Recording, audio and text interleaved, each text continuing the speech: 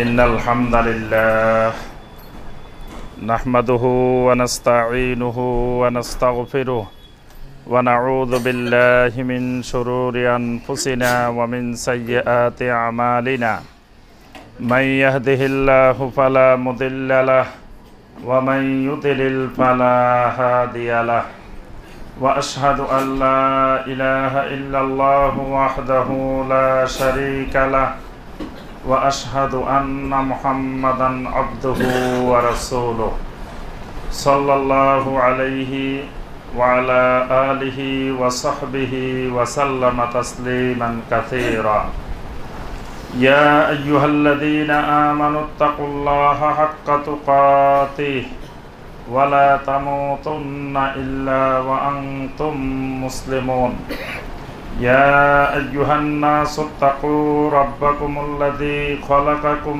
من نفس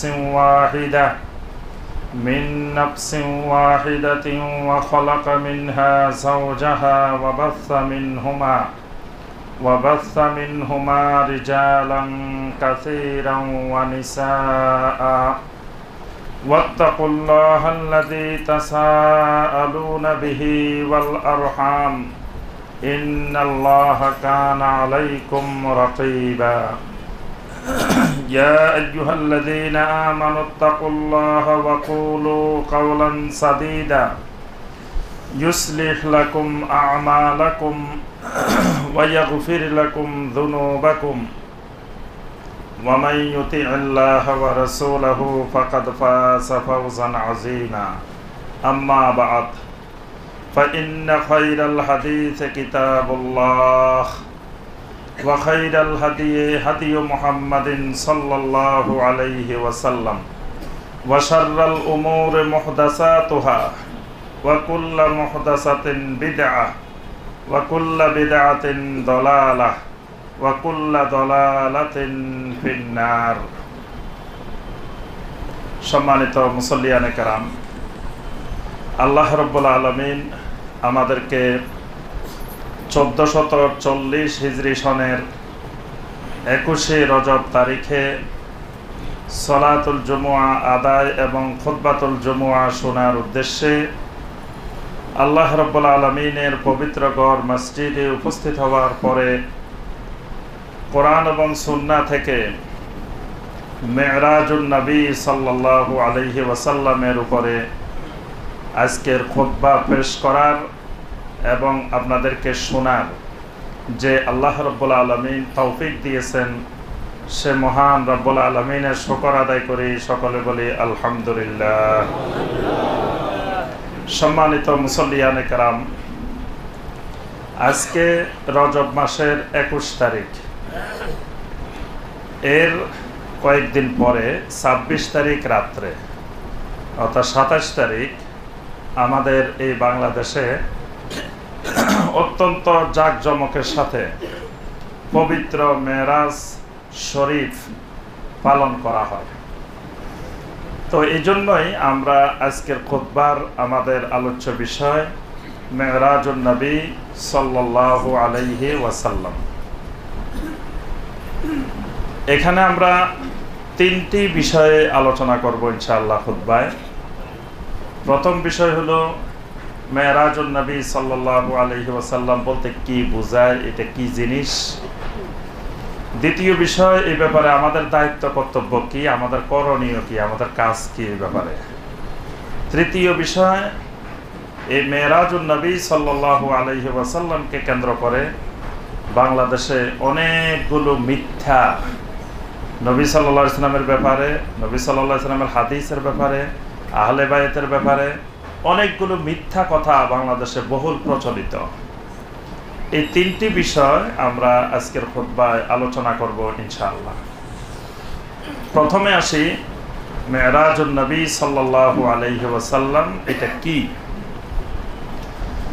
মেরাজুন নবী সাল্লাল্লাহু আলাইহি ওয়াসাল্লাম এটি একটি আকীদার বিষয়, এটি আকীদার একটি গুরুত্বপূর্ণ বিষয়, অর্থাৎ এটি ইবাদতে কালবিয়া, এটা কালবের ইবাদত, এটি অন্তরে বিশ্বাস পোষণের ইবাদত। এটার সাথে ঈমানের বিশুদ্ধতা এবং ঈমানের গোমরাহি ভ্রান্ত মত এর সাথে জড়িত।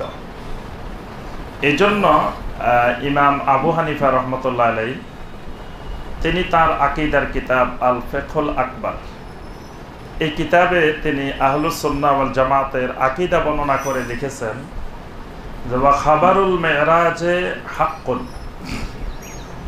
মেরাজের খবর এটি হক, অর্থাৎ এটি সত্য, এটি বিশ্বাস পোষণ করা প্রত্যেক মুসলিমের উপরে ফরজ।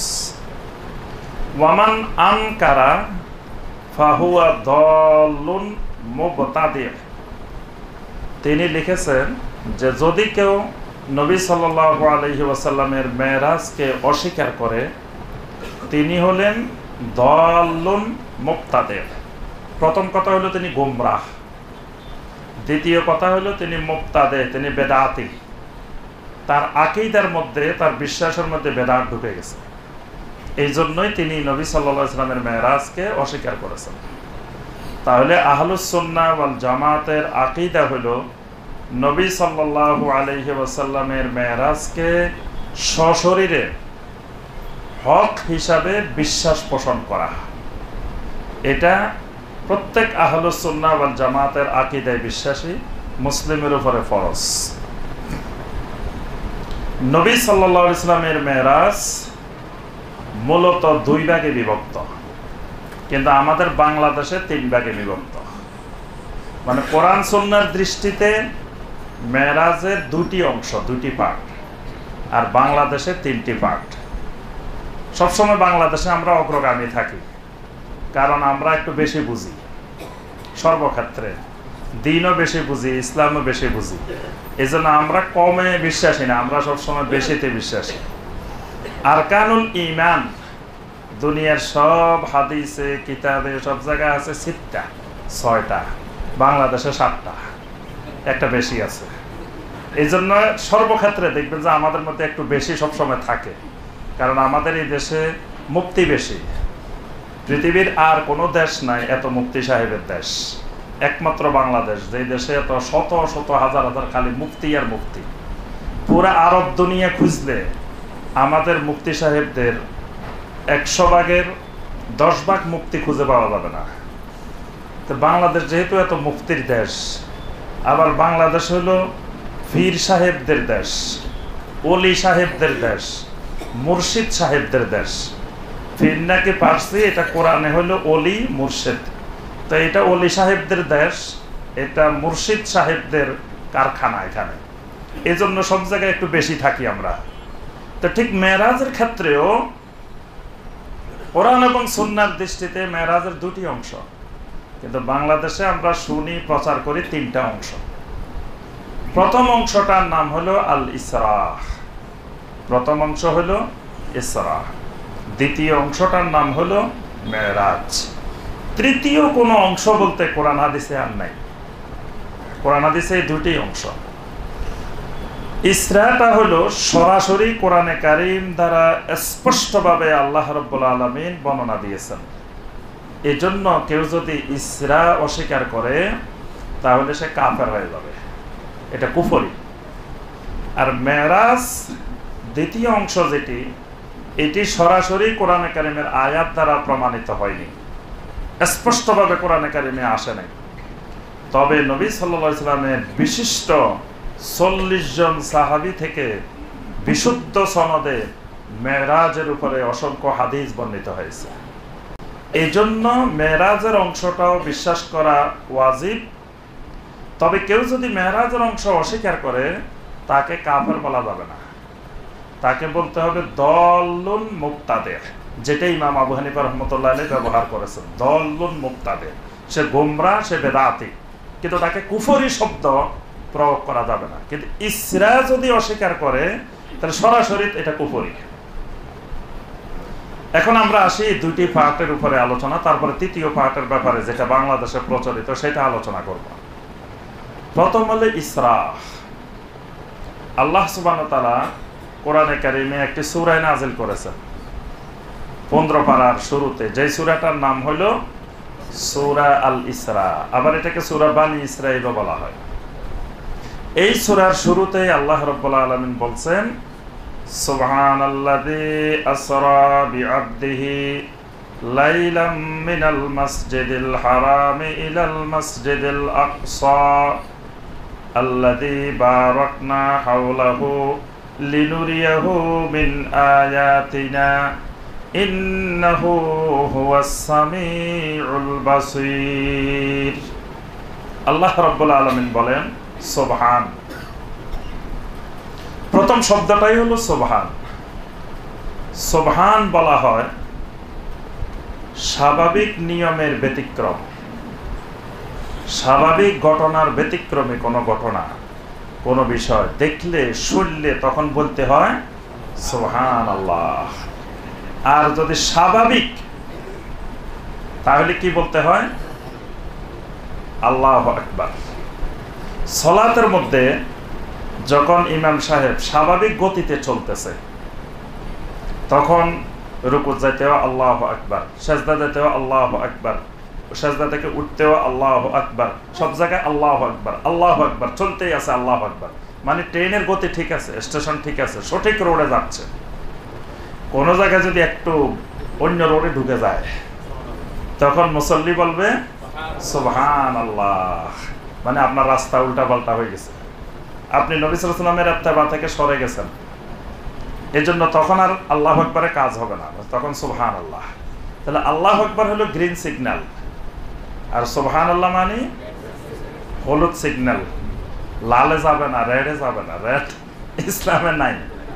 রেড হইলো আমাদের দেশে, রেড সিগন্যাল হইলো, দেখেন আমরা কত মূর্খ হইলে আমাদের দেশের যেখানে শিরকের ফ্যাক্টরি, শিরকের কারখানা, যেগুলো যেখানে মাজারগুলো আছে, যেখানে সেজদা হয়, সেখানে কিন্তু লাল পতাকা দেওয়া থাকে, থাকে না? দেখবেন প্রত্যেকটা মাজারে লাল কালারের পতাকা দেওয়া আছে, রেড সিগন্যাল দেওয়া আছে। বঙ্গোপসাগরে যখন লাল পতাকা দেওয়া হয় সি বিচের মধ্যে, তারা তো খবরদার কেউ সাগরে নামবেন না, এখন নামলে বিপজ্জনক। তারা কিন্তু আগে সতর্ক করে দিচ্ছে, খবরদার আমাদের এখানে কিন্তু শিরকের আস্তানা, আমরা লাল পতাকা দিয়ে রেখেছি, এটা ডেঞ্জার, খবরদার এখানে আসি কেউ ইমান হারাইয়েন না, আগেই দেওয়া আছে। কিন্তু তারপরেও মানুষ দলে দলে গিয়ে পঙ্গপালের মতো, পঙ্গপাল দেখবেন যে লাইট জ্বালাইলে সে জাফাই পড়ে, সেখানে মরার জন্য আসে, তারা যত ওয়াজ করবেন শুনে না, তারপরে আসে সে এখানে চলে আসে। ঠিক একইভাবে রেড সিগন্যাল দেওয়ার পরেও দেখা যায় মানুষ দলে দলে যায়, ইমান হারায়, শিরক করে। এই জন্য সালাতের মধ্যে কোনো রেড সিগন্যাল দেওয়া যাবে না, রেড সিগন্যাল আরো পরে, মানে প্রথম হলুদ দিতে হবে। যেরকম ট্রাফিক সিগন্যালের মধ্যে তিনটা থাকে, প্রথম গ্রিন, তারপরে হলুদ, তারপরে যায় লাল। এন্ড হলুদে যদি কাজ না হয় তারপরে লালে যাইতে হবে। যখন দেখলাম আমরা মুসল্লিরা সবাই মিলে কইলাম সুবহানাল্লাহ, তাও শুনে না, ইমাম সাহেব কয় না তোমাদের সুবহানাল্লাহ শুনি না, তারপরে সুবহানাল্লাহ না শুনতে না শুনতে সব উল্টা পাল্টা চলতেছে, তখন নামাজ ছেড়ে দিতে হবে যে না আর আমি থাকতে পারতেছি না, এবার রেড সিগন্যাল। কিন্তু এর আগ পর্যন্ত সুবহানাল্লাহ কাজ চলবে। তাহলে সুবহানাল্লাহ ব্যতিক্রমী জিনিস বোঝানোর জন্য সুবহানাল্লাহ। আর এই শব্দটা এমন একটা শব্দ, এটি শুধুমাত্র একমাত্র আল্লাহ সুবহানাহু ওয়া তাআলার সাথে ব্যবহার করা হবে। আল্লাহর সাথে শুধু সুবহান, পৃথিবীর আর কোন মাখলুকের সাথে, কোন নবী রাসূলের সাথেও সুবহান ব্যবহার করা যাবে না। তাহলে আল্লাহ সুবহানাহু ওয়া তাআলাকে আমরা আল্লাহ পাক বলতে পারি, কিন্তু নবী সাল্লাল্লাহু আলাইহি সাল্লামকে নবিয়ে পাক, হুজুরে পাক, রাসূলে পাক, এই পাক শব্দ ব্যবহার করা যাবে না।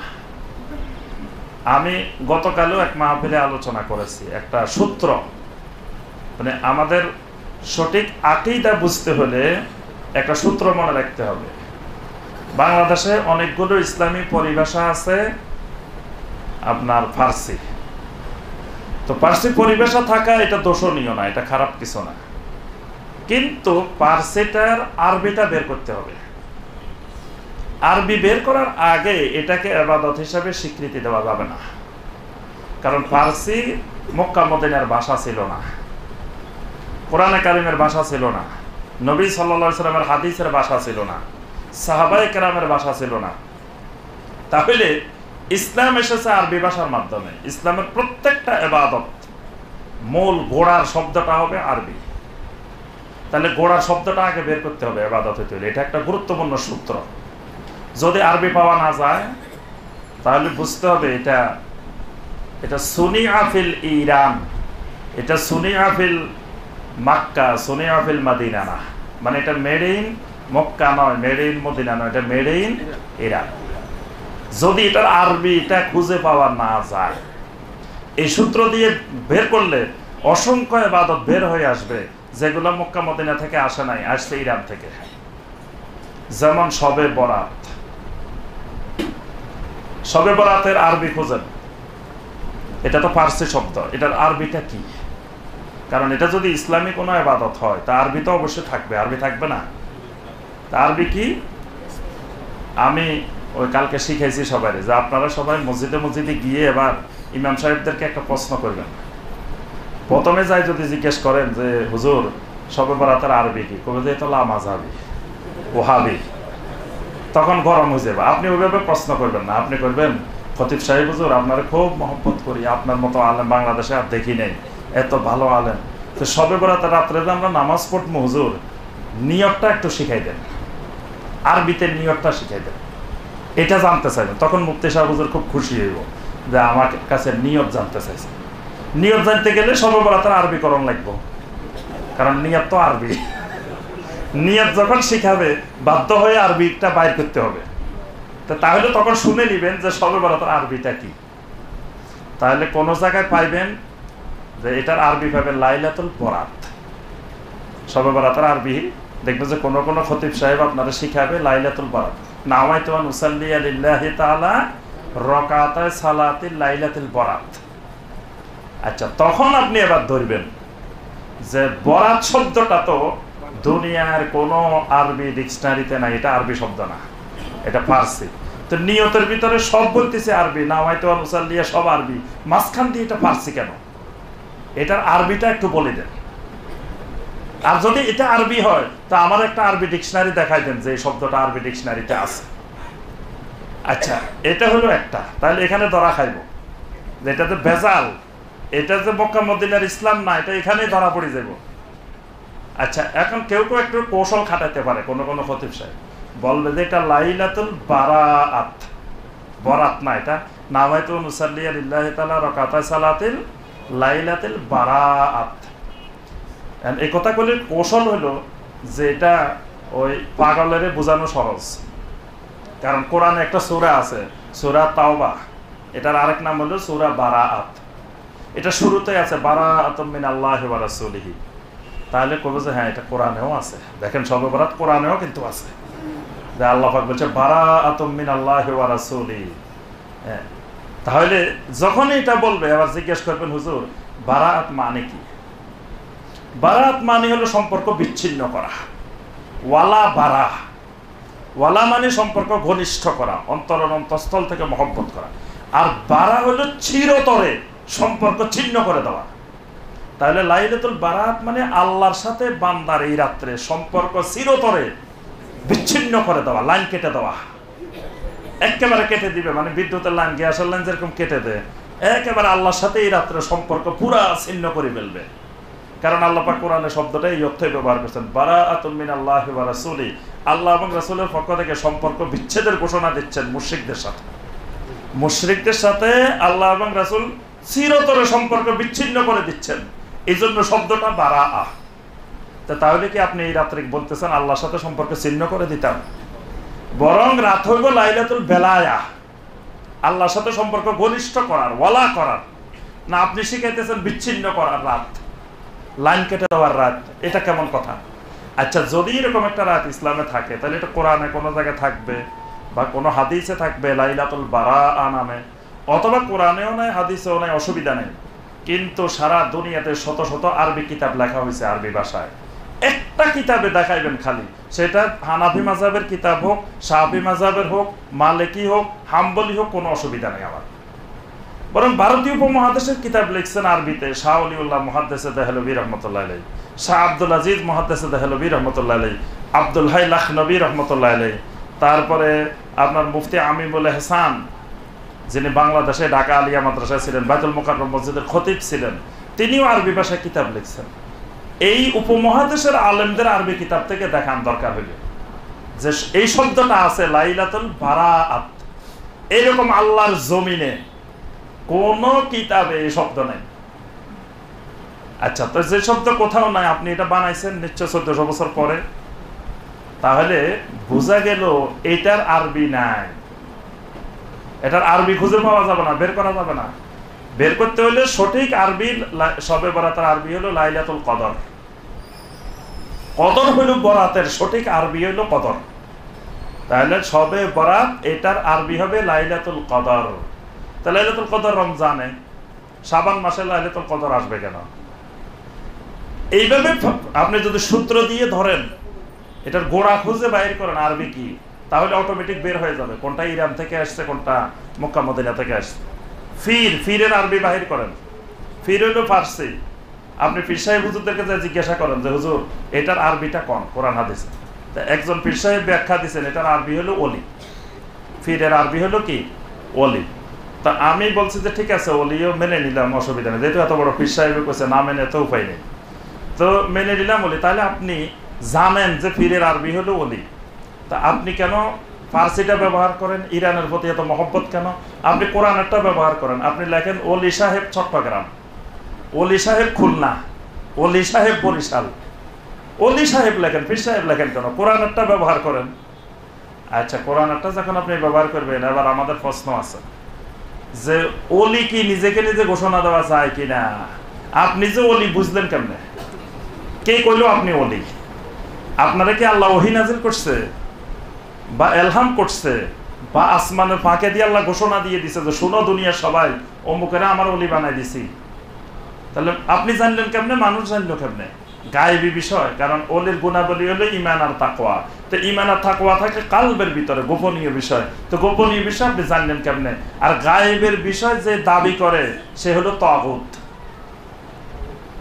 গায়েবের বিষয় যে দাবি করে সে হলো তাগুত কোরআনের ভাষায়। তাহলে আপনি ওলি সাহেব হন নাই, আপনি তাগুত সাহেব হয়েছেন, যেহেতু আপনি ঘোষণা দিয়ে দিয়েছেন। আচ্ছা, আরেকজন কয় না, কোরআনে আছে মুর্শেদা, ফালান তাজিদ লাহু ওয়ালিয়্যাম মুর্শেদা, মুর্শিদ মানে পীর সাহেব হুজুর। আচ্ছা, তো ঠিক আছে, আপনি লেখেন আবার মুর্শিদ সাহেব চট্টগ্রাম, মুর্শিদ সাহেব আপনার মাদারটেক, মুর্শিদ সাহেব খুলনা, মুর্শিদ সাহেব রামপুরা, মুর্শিদ সাহেব লেখেন, কোরআনেরটাই লেখেন। কোরআনের বাইরে লিখবেন কেন? কোরআনে যেহেতু পাওয়াই গেছে। আচ্ছা, তো তখন যদি হয় মুর্শিদের অর্থ কি? এটাই 1400 বছর ধরে যুগে যুগে শত শত হাজার হাজার সাহাবায়ে কেরাম গেছেন, তাবেঈন গেছেন, তাবেঈন গেছেন, তারপরে আরো শত শত উলামায়ে কেরাম গেছেন, তারা কি ব্যাখ্যা দিচ্ছেন?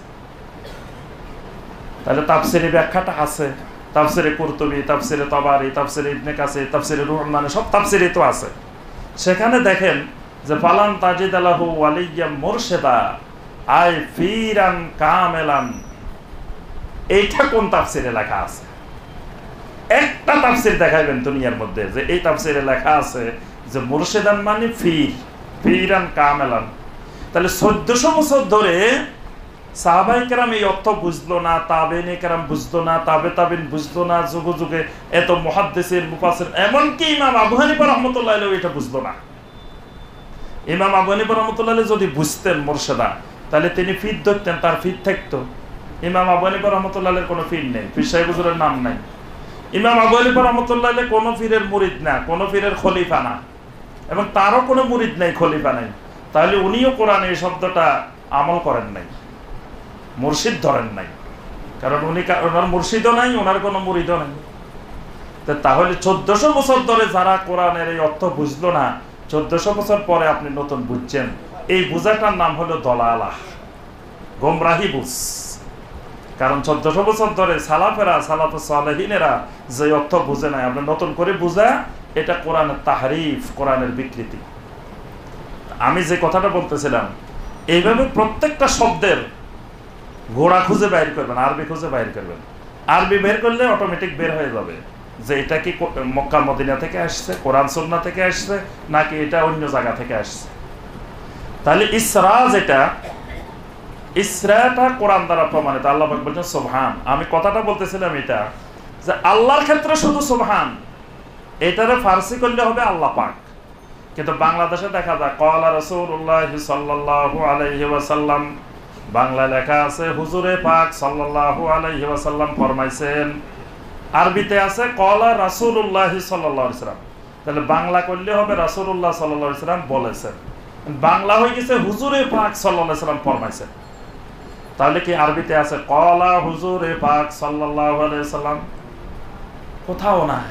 যুগে যুগে সাহাবায়ে কেরাম, তাবিঈন, মুহাদ্দিসিন, শত শত 1400 বছর ধরে উলামায়ে কেরাম গেল, তারা কেউ ব্যবহার করলো না ক্বালা হুজুরে পাক সাল্লাল্লাহু আলাইহি ওয়াসাল্লাম। আমি বাংলা করার সময় বের করতেছি হুজুরে পাক সাল্লাল্লাহু আলাইহি ওয়াসাল্লাম। আচ্ছা ঠিক আছে, বের করার অসুবিধা নাই। এটার আরবিটা বলেন। এটা তো ফার্সি, হুজুরে পাক তো ফার্সি, এটার আরবি থাকবে না? যেমন আল্লাহ পাক, আল্লাহ পাকের আরবি আছে। আল্লাহ পাকের আরবি কি? সুবহানাল্লাহ। আল্লাহ পাকের আরবি কি? সুবহানাল্লাহ। তাহলে রাসূল পাকের আরবি কি? সুবহান আর রাসূল, সুবহান আর রাসূল। আচ্ছা, কোরআনে কারিমে সহিহ হাদিস, দঈফ হাদিস, জাল হাদিস, এমনকি হাদিসে না থাকলে দুনিয়ার আসমানের নিচে জমিনের উপরে এমন কোন আরবি কিতাব যেখানে লেখা হয়েছে যে সুবহান আর রাসূল সাল্লাল্লাহু আলাইহি ওয়াসাল্লাম? তাহলে বোঝা যায় যে রাসূল সাল্লাল্লাহু আলাইহি ওয়াসাল্লামের ক্ষেত্রে পাক শব্দ ব্যবহার করা যাবে না। এটা শুধু আল্লাহর জন্য খাস, সেটা সুবহানাল্লাহ, সুবহান আর রাসূল হবে না। কিন্তু বাংলাদেশে হাজার হাজার সাধারণ মানুষ তো বলে, আলেম ওলামারাও বলে রাসূলে পাক সাল্লাল্লাহু আলাইহি ওয়াসাল্লাম, হুজুরে পাক সাল্লাল্লাহু আলাইহি ওয়াসাল্লাম, নবীয়ে পাক সাল্লাল্লাহু আলাইহি ওয়াসাল্লাম।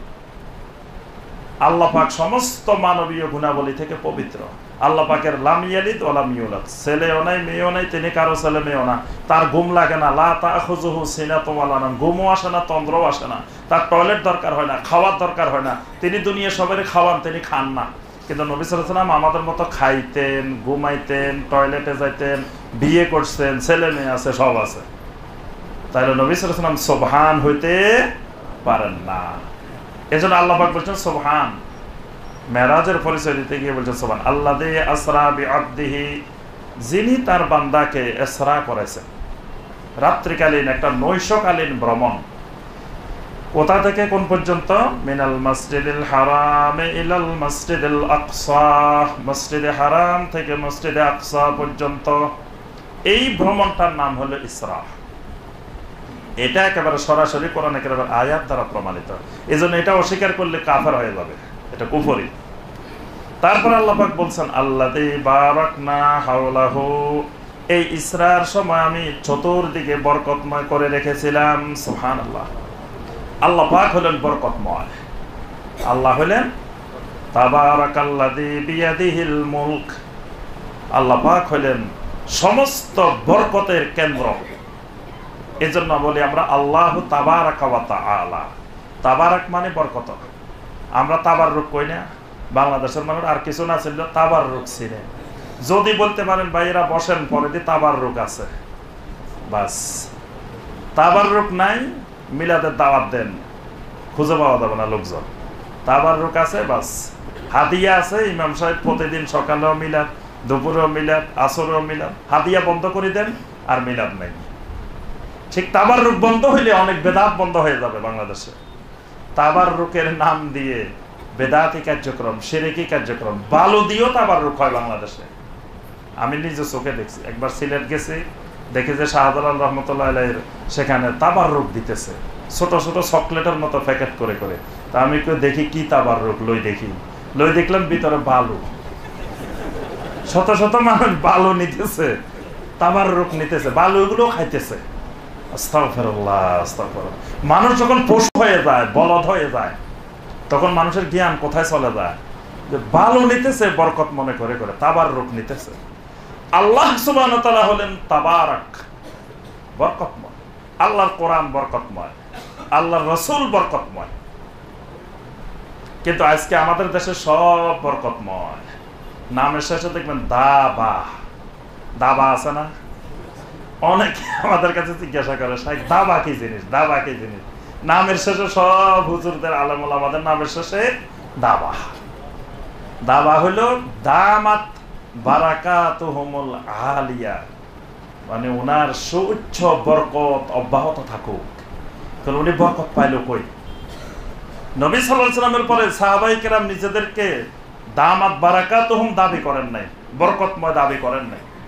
বরং সহিহ আল বুখারীর হাদিস, আয়েশা রাদিয়াল্লাহু তাআলা বলতেছেন, নবী সাল্লাল্লাহু আলাইহি ওয়াসাল্লাম যখন ইন্তেকাল করতেছেন, তখন নবী সাল্লাল্লাহু আলাইহি ওয়াসাল্লাম যখন হাত সচল ছিল, তখন তিনি সূরাতুল মুআব্বাযাত গুলো পড়তেন, হাতের মধ্যে ফু দিতেন, আর মাথা থেকে পা পর্যন্ত মাসে করতেন।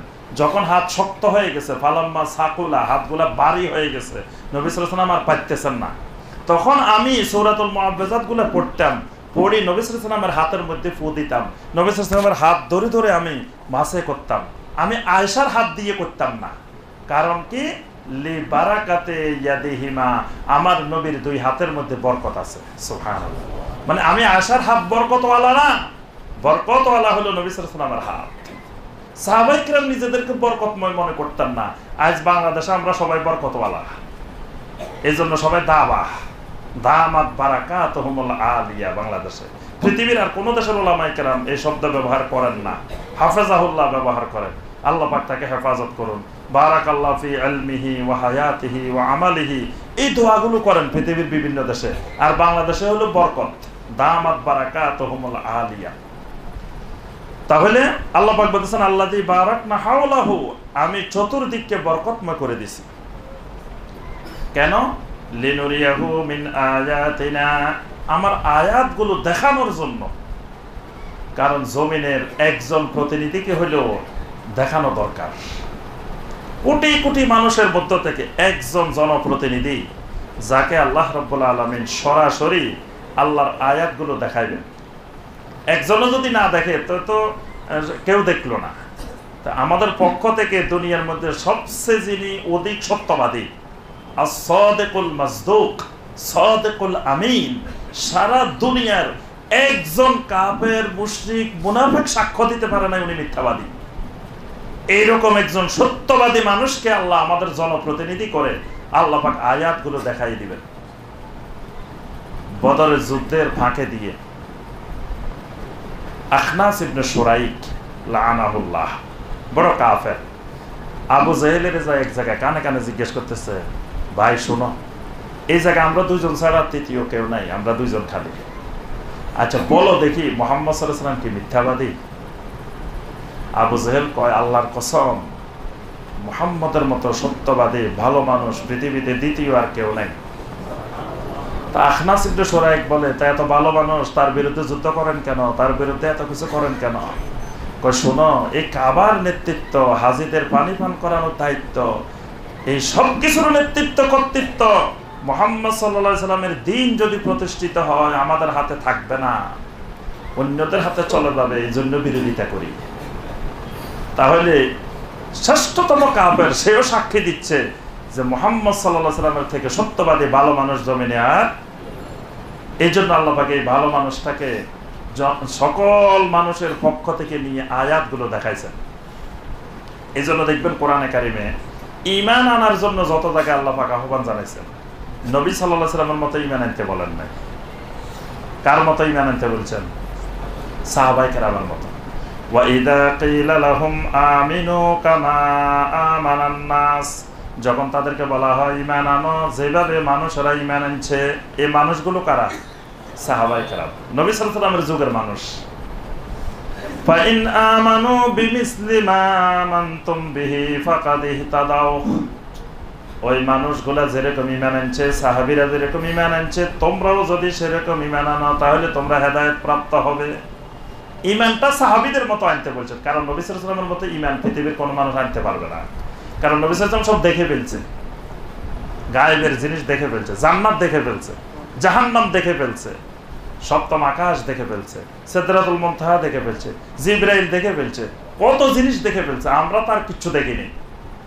তাহলে নবী সাল্লাল্লাহু আলাইহি ওয়াসাল্লামের মতো ঈমান দুনিয়ার কোনো মানুষের পক্ষে আনা সম্ভব না। এই জন্য ঈমান আনার ক্ষেত্রে সাহাবীদেরকে অনুসরণ করতে বলছে, সাহাবীদের মতো ঈমান। কিন্তু আমলের ক্ষেত্রে সাহাবীদের না, আমলের ক্ষেত্রে নবী সাল্লাল্লাহু আলাইহি ওয়াসাল্লাম। সাল্লু কামা রাআইতুমুনি উসাল্লি, সালাতটা আদায় করো আমি নবীর যেমনে দেখো। বলা নাই যে আমার সাহাবীদেরকে যেমনে দেখো, আবু বকরের যেমনে দেখো এমনি পড়িও, আয়েশারে যেমনে দেখো এমনি পড়িও, এরকম বলেন নাই। অর্থাৎ আমলগুলো, ইবাদতগুলো সেম আমার মতো, কিন্তু ঈমানটা আমার মতো হবে, কিন্তু পারবে না আমার মতো। এই জন্য আল্লাহ পাক বলছে সাহাবীদের মতো ঈমান। তাহলে আল্লাহ পাক মেরাজ করাইছেন কেন? লিনুরিয়াহু মিন আয়াতিনা। এখানে আল্লাহ পাক প্রথম অংশের বর্ণনা দিয়েছেন ইসরা, এবং সহিহ আল বুখারী, মুসলিম, তিরমিজি, আবু দাউদ প্রত্যেকটা হাদিসের কিতাবে নবী সাল্লাল্লাহু আলাইহি ওয়াসাল্লামের এই ইসরা সম্পর্কে বিস্তারিত বর্ণনা এসেছে। এরপরে আসেন দ্বিতীয় অংশ। দ্বিতীয় অংশ হলো মেরাজ। মসজিদে আকসা থেকে শুরু করে সিদরাতুল মুনতাহা পর্যন্ত এই অংশের যে সফর, এই সফরটার নাম হলো মেরাজ। মেরাজ মানে সিঁড়ি, উপরে উঠার যন্ত্র, উপরে উঠার মাধ্যম, এটাকে আরবিতে বলা হয় মেরাজ। নবী সাল্লাল্লাহু আলাইহি ওয়াসাল্লামকে আল্লাহ পাক এই মসজিদে আকসা থেকে আপনার সিদরাতুল মুনতাহা পর্যন্ত ভ্রমণ করিয়েছেন, সফর করিয়েছেন। এই সফরটা, এই ভ্রমণটার নাম হলো কি? মেরাজ। এখানে আল্লাহ রাসূল সাল্লাল্লাহু আলাইহি ওয়াসাল্লাম সপ্তম আকাশ দেখেছেন। সপ্তম আকাশে বিভিন্ন নবীদের সাথে নবী সাল্লাল্লাহু আলাইহি ওয়াসাল্লামের সাক্ষাৎ হয়েছে। এজন্য নবীদের বারজাখী জীবনটা ভিন্নতর। আমাদের বারজাখী জীবন আর নবী রাসূলদের বারজাখী জীবন একটু ভিন্ন রকমের। নবী রাসূলদের বিশেষ বারজাখী জীবন। যেমন নবী সাল্লাল্লাহু আলাইহি ওয়াসাল্লাম সব নবীরা মারা গেছেন, কিন্তু নবীদের সাথে সাক্ষাৎ হয়েছে। নবীরা মসজিদে আকসায় এসেছেন, বিভিন্ন আসমানে দেখা হয়েছে। এই যে নবীদের বিভিন্ন জায়গায় যাওয়া, এটা নবীদের বারজাখী জীবনের বিশেষ হায়াত। কিন্তু এটাকে কেন্দ্র করে আবার কেউ কেউ সেরেকে বিশ্বাসে চলে গেছে যে নবীরা জীবিত, দুনিয়ার যেরকম জীবিত এরকম জীবিত। এটা শিরকি আকীদা। কিন্তু আম্বিয়া আলাইহিমুস সালামের বারজাখী জীবনের বিশেষ একটা হায়াত আছে। এটা আহলুস সুন্নাহ ওয়াল জামাতের আকীদা।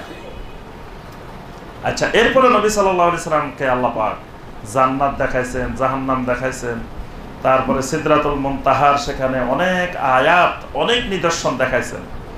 এবং নবী সাল্লাল্লাহু আলাইহি সাল্লাম কোন পর্যন্ত গেছেন? হাদিসের মধ্যে আসছে নবী সাল্লাল্লাহু আলাইহি সাল্লাম এমন জায়গা পর্যন্ত পৌঁছছেন, সেখান থেকে তিনি সরিফ আল আকলাম, হাত্তা ইয়াসমা সরিফ আল আকলাম, কলমের খসখস শব্দ শুনতে পেয়েছেন। এই পর্যন্তই মেরাজ শেষ।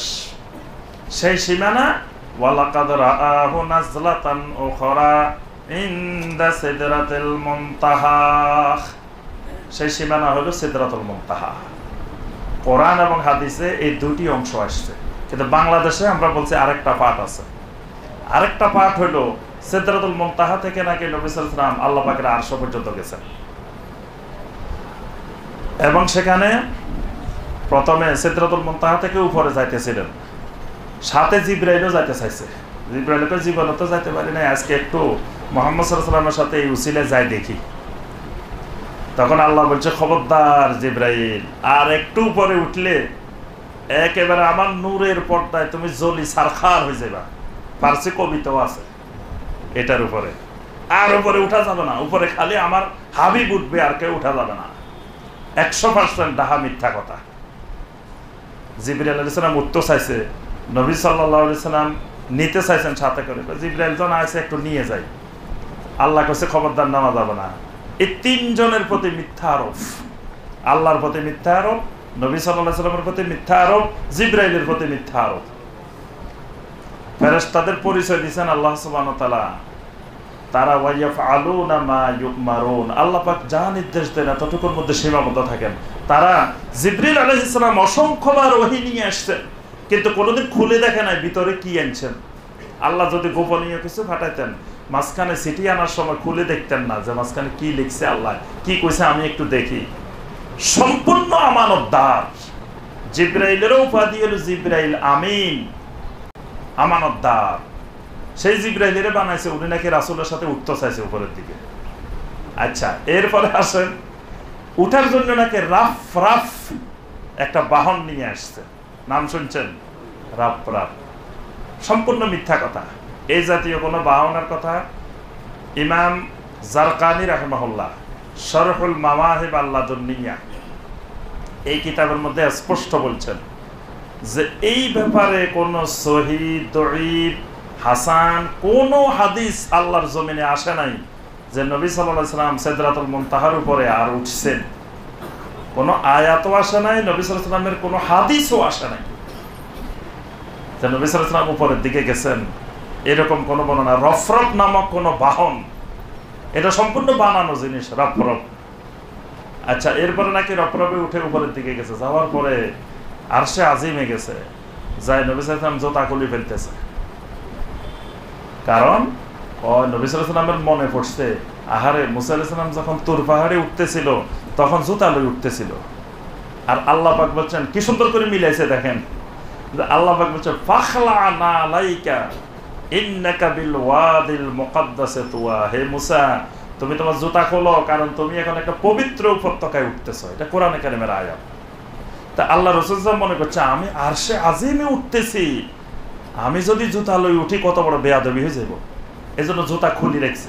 ওখানে জুতা খোলার জায়গা পাইছে কই? নবী সাল্লাল্লাহু আলাইহি ওয়াসাল্লাম জুতা লই গেছে নাকি? এরকম কোনো বর্ণনাও তো আসে নাই। মেরাজে যাওয়ার সময় জুতা কি দুনিয়াতে রাখে গেছে না নিয়ে গেছে, এইরকম কোনো বর্ণনায় হাদিসে আসে নাই।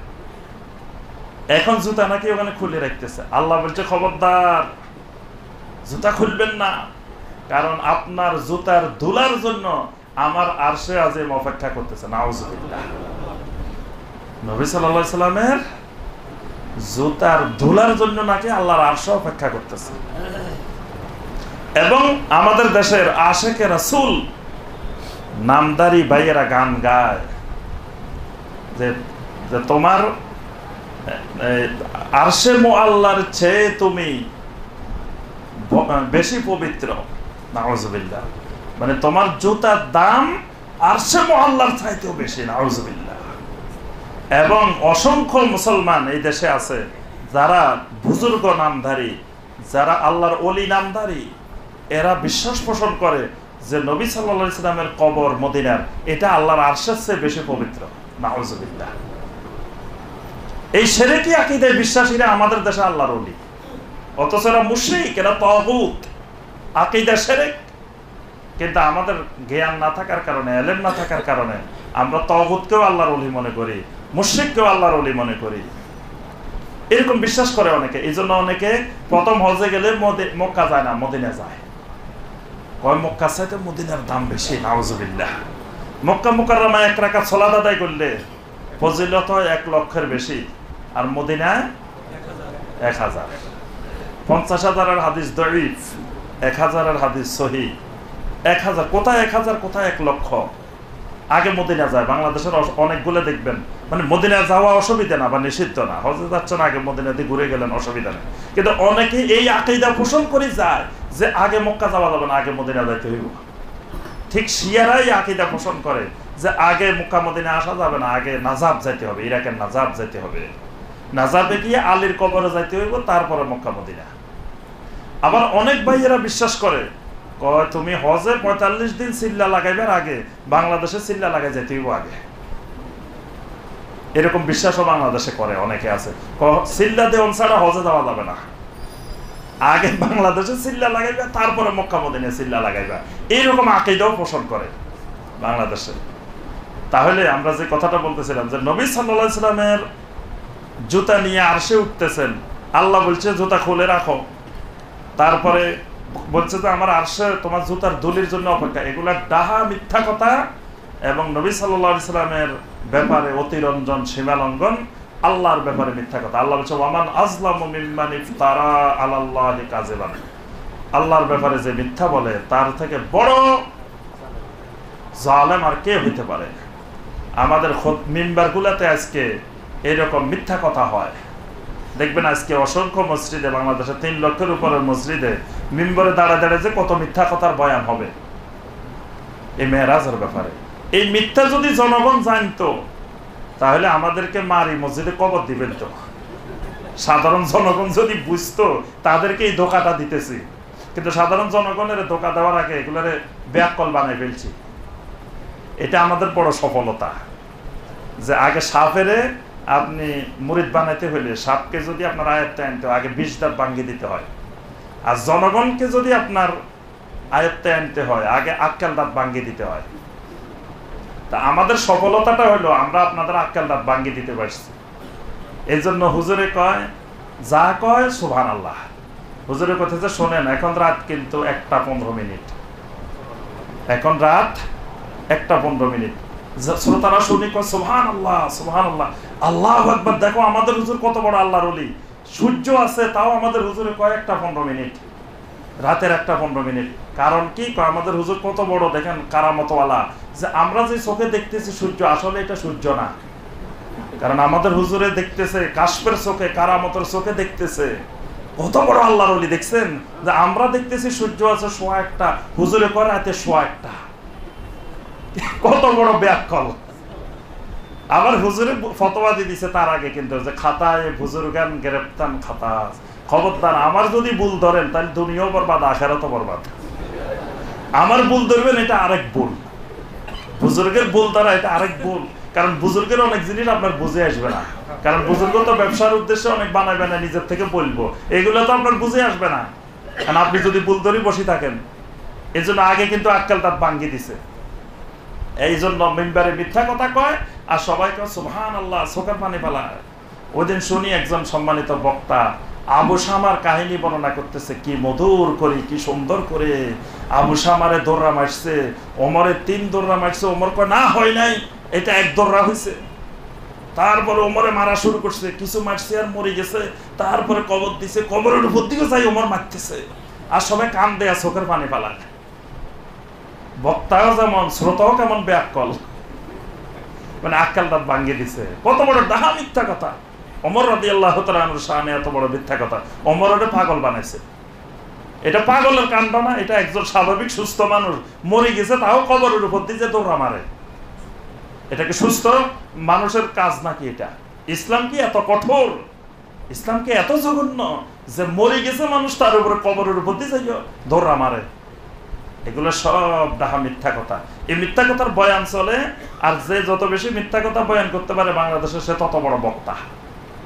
তার হাদিয়া বেশি, ডিমান্ড বেশি, তার লক্ষ টাকা হাদিয়া হয়। যত মিথ্যা কাহিনী সুন্দর করে রং লাগায়, রূপ লাগায় বর্ণনা করতে পারে বাংলাদেশে। কারণ হলো আমাদের শ্রোতারা হলো ওই আক্কেল দাঁত ভাঙ্গা। এই জন্য আমার সম্মানিত ভাইয়েরা, এই যে তৃতীয় যে অংশটা মেরাজের ব্যাপারে, এটা সম্পূর্ণ ডাহা মিথ্যা কথা। নবী সাল্লাল্লাহু আলাইহি ওয়াসাল্লামের মেরাজ সিদরাতুল মুনতাহা পর্যন্ত, এর পরের কোন বর্ণনা আর কোরআন এবং সুন্নায় আসে নাই। মেরাজ রাত্রিতে আল্লাহ পাক সালাত ফরজ করছেন, তাহলে আমাদের করণীয় হলো 5 ওয়াক্ত সালাত কায়েম করা, সঠিকভাবে নবী সাল্লাল্লাহু আলাইহি ওয়াসাল্লামের সুন্নাহর আলোকে 5 ওয়াক্ত সালাত কায়েম করা। এই রাত্রিতে কোনো ইবাদত নাই, এই দিনে কোনো রোজা নাই। যদি কেউ এই দিনে সোয়াবের নিয়তে রোজা রাখে, কেউ যদি রাত্রে সোয়াবের নিয়তে ইবাদত করে, এটা বেদাত। কারণ নবী সাল্লাল্লাহু আলাইহি ওয়াসাল্লাম থেকে, সাহাবায়ে কেরাম থেকে এই ব্যাপারে কোনো রওয়ায়াত নাই এই রাত্রে কোনো ইবাদত বন্দেগী করার, অথবা এই দিনে রোজা রাখার বিশেষ কোনো ফজিলত নাই। বছরের অন্যান্য দিন রোজা রাখা যেমন, অন্যান্য রাত্রে ইবাদত করা যেমন, এই রাত্রের ইবাদতও তেমন, এই দিনে রোজা রাখাও তেমন। এটার বিশেষ কোনো আলাদা ফজিলত নাই। তৃতীয় কথা, এই দিনকে কেন্দ্র করে মিথ্যা কথা। 1 নম্বর মিথ্যা কথা সুন্দর করে বয়ান করে, যখন আল্লাহর আরশে গেছে নবী সাল্লাল্লাহু আলাইহি ওয়াসাল্লাম, আগে দেখো আমার নবীরে আল্লাহ সালাম দিছে। কেমনে সালাম দিছে?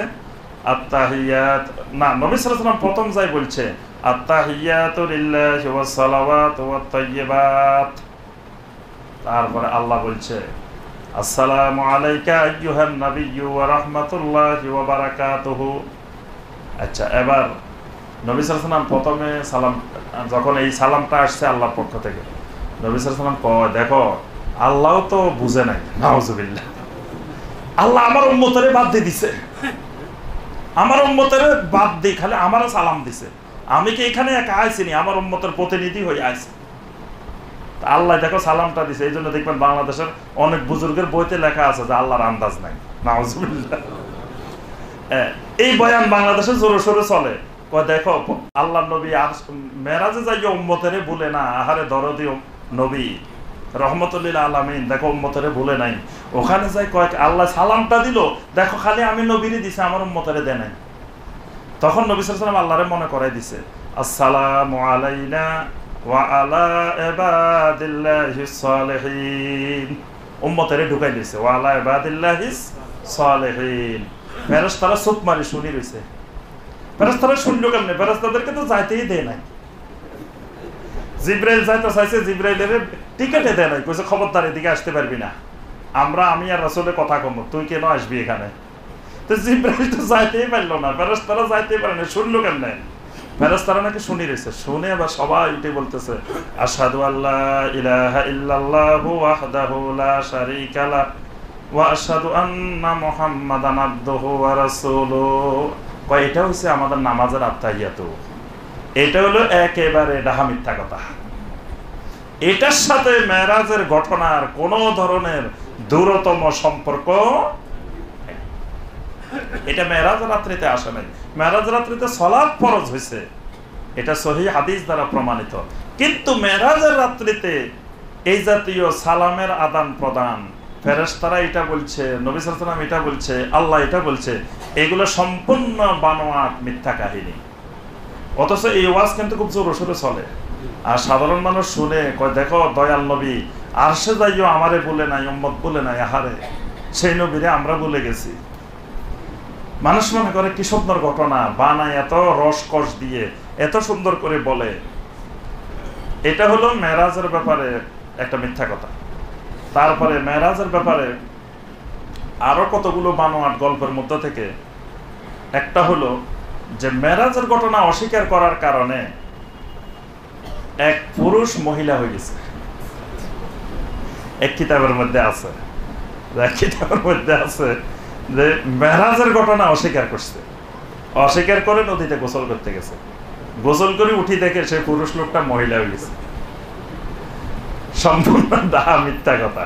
মেরাজের ঘটনা অস্বীকার করার কারণে তো ইমানে চলে যাবে। পুরুষ আর মহিলা হই লাভটা কি? পুরুষ মহিলা হওয়ার সাথে মেরাজের ঘটনার কোনো সম্পর্ক নাই। তারপরে মেরাজের ঘটনা এক মুহূর্তে হয়ে গেছে। পানি অজু করে গেছে, অজুর পানি এখনো আপনার গড়াইতেছে। বিছানা যেটাতে ছিল বিছানা এখনো গরম, আসি দেখে বিছানাও গরম, অজুর পানি গড়াইতেছে। সম্পূর্ণ মিথ্যা কথা। তবে মেরাজ অল্প সময়ের মধ্যে হয়েছে। আল্লাহ পাক বলছে লাইলান, রাত্রির একটা অংশ। তবে সেটা কতক্ষণ, কিরকম সময়, এটা আল্লাহ পাক ব্যাখ্যা দেন নাই।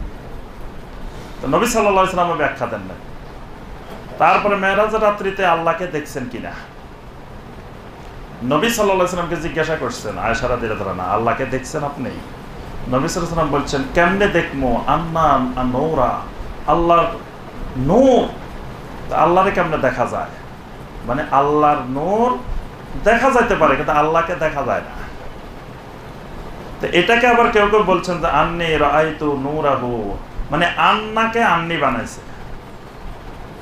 নবী সাল্লাল্লাহু আলাইহি ওয়াসাল্লামের বক্তব্যটা হলো আন্না, কেমন করে দেখা যেতে পারে, মানে আল্লাহকে দেখা যায় না। আর এটাকে বিকৃত করে বানাইছে আন্নী রাআইতু নূরাহু, আমি আল্লাহর নূর দেখছি। অর্থাৎ নবী সাল্লাল্লাহু আলাইহি ওয়াসাল্লাম আল্লাহ রাব্বুল আলামিনকে দেখেন নাই। আয়েশা রাদিয়াল্লাহু আনহা বলছেন যদি কেউ বলে জমিনে যে নবী সাল্লাল্লাহু আলাইহি ওয়াসাল্লাম আল্লাহকে দেখছে, সে সবচেয়ে বড় মিথ্যাবাদী। কারণ আমি নবী সাল্লাল্লাহু আলাইহি ওয়াসাল্লামকে সরাসরি জিজ্ঞাসা করছি, আল্লাহ রাসূল সাল্লাল্লাহু আলাইহি ওয়াসাল্লাম বলছেন আল্লাহকে দেখা যায় না। আল্লাহকে দেখতে হলে কিয়ামতের দিন দেখতে হবে, জান্নাতে যাই দেখতে হবে, এর আগে দেখা যাবে না।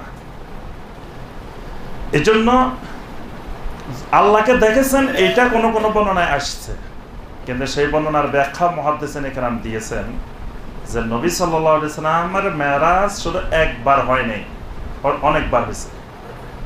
এজন্য নবী সাল্লাল্লাহু আলাইহি ওয়াসাল্লামের মেরাজ কত সালে হয়েছে এই ব্যাপারে 20টি মত আছে ঐতিহাসিকদের। তাফসিরে তবারির মধ্যে ইমাম তবারি বলছেন নবী সাল্লাল্লাহু আলাইহি ওয়াসাল্লাম যেই বছর নবুয়ত পাইছেন সেই বছর মেরাজ হয়েছে। আবার ইমাম কুরতুবী বলছেন নবুয়তের ৫ম বছরে নবী সাল্লাল্লাহু আলাইহি ওয়াসাল্লামের মেরাজ হয়েছে। কেউ বলছেন ৭ম বছরে, কেউ বলছেন ৮ম বছরে, কেউ বলছেন হিজরতের বছরে। এই যে এতগুলো বর্ণনা কেন আসছে? কারণ নবী সাল্লাল্লাহু আলাইহি ওয়াসাল্লামের মেরাজটা, মূল মেরাজ যেটা, ইসরা যেটা, এটা একবারই হয়েছে। কিন্তু এর বাইরেও নবী সাল্লাল্লাহু আলাইহি ওয়াসাল্লামের আরো অনেক মেরাজ হয়েছে। স্বপ্ন যুগে নবী সাল্লাল্লাহু আলাইহি ওয়াসাল্লামের মেরাজও হয়েছে।